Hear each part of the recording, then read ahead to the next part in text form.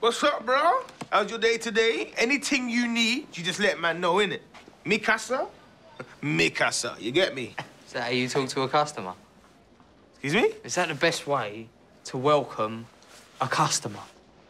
Because, you see, I come in here and I don't expect to be greeted in such a casual manner, you know? I ain't your mate. I don't even know you. Oh, man. This guy, you know? Wow. How you doing? Hello, sir. I just want to apologise for my colleague's off-kilter approach to you. Nah.